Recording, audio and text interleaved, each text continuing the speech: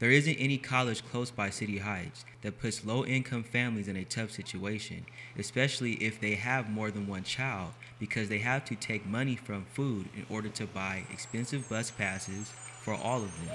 Having those free transportation bus passes available to students, it will enable them to go into not only their schools but also to like job opportunities. Safety is a big factor because many kids I see personally probably get beat up trying to go from their house to schools. How much does it cost to offer free bus passes for City Heights students? Our budget is about $3 billion. Billion. To have a few $100,000 for our students does not seem to be unreasonable, right? Yep. In his recent meeting with the people living in City Heights, Mayor Filner pointed out the main difficulty to get this project approved.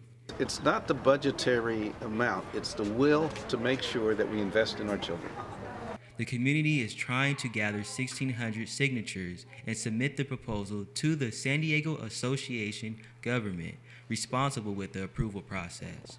Other agencies and local businesses can also contribute the funds. We have a lot of obstacles. Obviously, San Diego is a conservative form.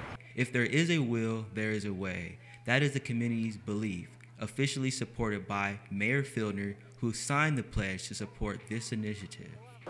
We're going to solve this issue.